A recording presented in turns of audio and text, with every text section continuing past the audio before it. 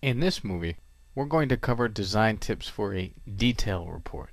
This is a report that has a lot of detail for users to go through. These are often referred to as operational reports because of the level of detail required. Again, I'd like to reiterate the importance of a data, date, and timestamp, especially if you're dealing with a real-time environment where things change from day to day, hour to hour, or in some cases, second to second.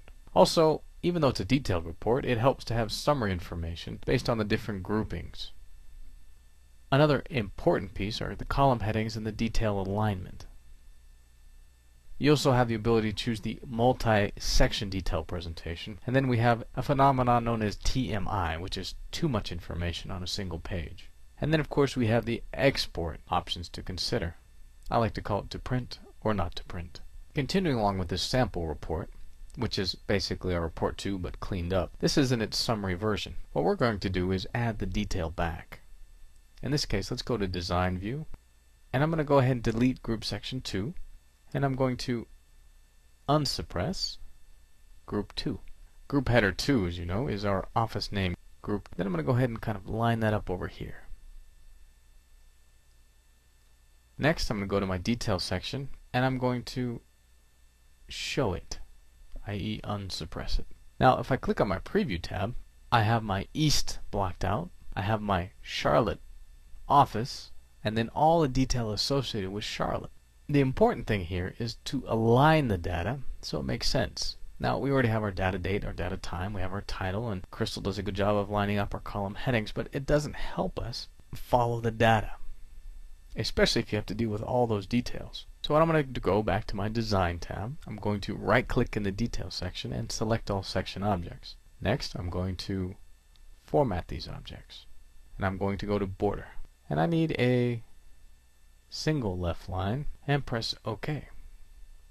Then I go back to my Preview tab. Then I'm going to click outside there, and notice now I have a line that helps me follow the columns and line them up nicely. In fact, I can make a semi-grid out of this if I wanted to. I go back to my details and say select all section objects again, right click, format objects, and let's go back to the border.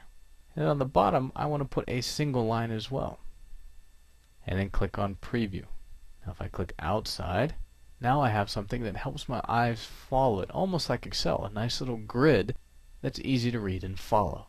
Especially if you have to print these out, these come in handy to add those things. Now some people like a left-handed line or a complete box or complete grid to work with. It really depends on the end user. I find this helpful with detailed reports because whether you export it or you print it, the human eye has a hard time following things that aren't completely lined up and organized, and a line really helps you get past that. Again, I can't stress enough the importance of the data date and data time, so I'll get up on the soapbox one more time. If you're beginning these reports, I highly suggest you insert the data date and data time. There are other options you can also use to help people read the data a little bit better. You can use shading, for example. Now, it's a little advanced, but once we get into formulas, you can get a formula that will allow you to shade every other line a different color, like gray, white, gray, white. That also helps you follow. Next, go back to Design View.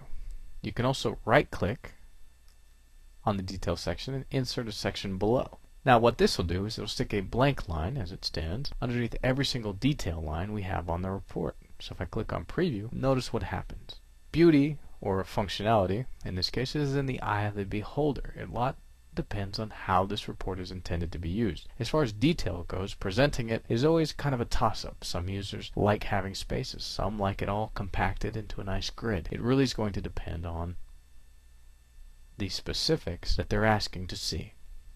This is also a good place to introduce what I like to call TMI. Now, if you insert a section below in the details, you can actually stick in more data as you see fit. For example, in database fields, I can go to my revenue transaction table. I can bring in my product number, my client number.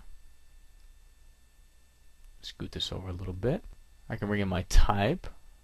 Basically, anything that's available to me. Go ahead and close this. Now, if I click on the Preview tab, notice what happens next.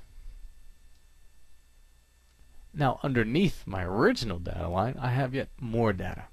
This is another option. If you especially have large amounts of data that won't fit on one line, you can stick a line below and add. But you have to be careful. This is where we get into the TMI effect. It becomes harder to read and harder to follow. Now you can also put it into a grid and a group and do some things to make it easy if absolutely necessary. But again, the more you stick on the report, the harder it is to read.